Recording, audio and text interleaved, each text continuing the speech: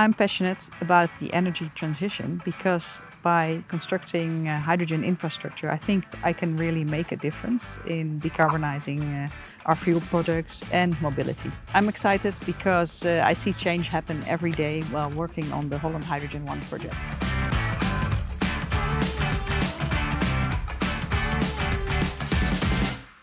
Lijs Groenendaal, welcome. You're a hydrogen business and project development manager at Shell. Can you elaborate a little bit more on what you're working on? Well, I'm working on what we see behind us right here. The development of the first and largest electrolyser in Europe, a 200 megawatt green hydrogen facility. We just started the construction a couple of weeks ago, and it's the first electrolyser here in the energy conversion park. So the focusing on hydrogen is quite a shift for Shell. Can you elaborate a little bit more about the future vision from Shell on being active in the hydrogen market? So Shell believes in the energy transition, and we think hydrogen is going to play a large role in decarbonizing our fuel products and decarbonizing mobility. So we have started actively developing in the green hydrogen market. We already have a 10 megawatt green hydrogen plant in Germany. We have a 20 megawatt plant in China.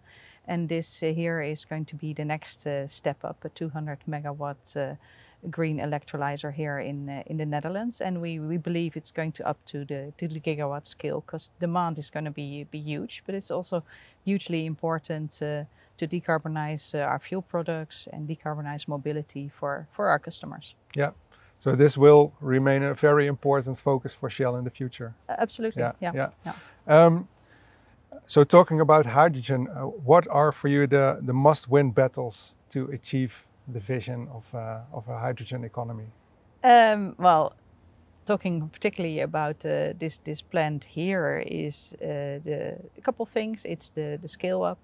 Like I said, it's a huge step up from what we have going. We need to learn first how to build it, then how to operate it, and then how to produce hydrogen safely. So that's going to be a huge challenge. But in the meantime, there's going to be a whole ecosystem of other hydrogen developments here. There needs to be a regulatory framework built around it.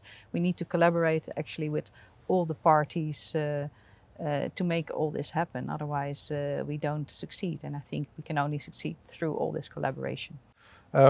Shell has a big presence in Rotterdam. We're here in Rotterdam today. How can Shell be a driver for creating a sustainable industrial ecosystem in the entire region? So you already said you work with a lot of partners. Yeah.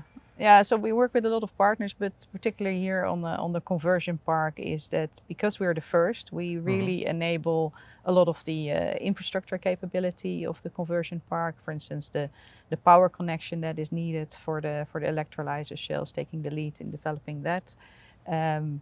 By being the first, it helps to others to fast follow as well. If I speak just about hydrogen, and of course there's like a lot of other initiatives in the region as well on sustainability. Yeah. In general, what makes Rotterdam such a unique example for Europe's energy transition? I think Rotterdam is the ideal place to start the energy transition because everything comes together here. We got the supply and the demand, so the production and the customers in one place. So it's a unique spot to build all the infrastructure, and it's going to really be a massive example for Europe. Thank you very much, Lijs.